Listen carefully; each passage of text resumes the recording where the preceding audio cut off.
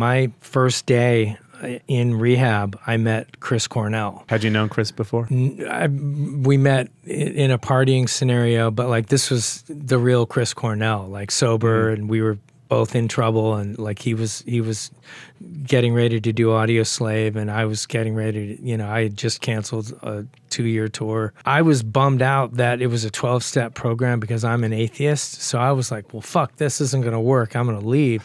And Chris grabbed me and he said, dude, this is it.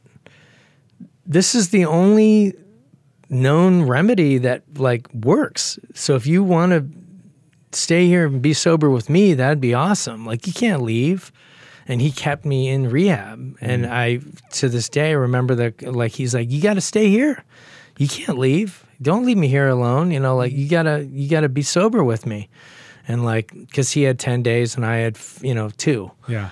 So I stayed in rehab because of Chris Cornell. Wow. And when he passed away, that was just another reminder of how amazingly horrible this disease really is.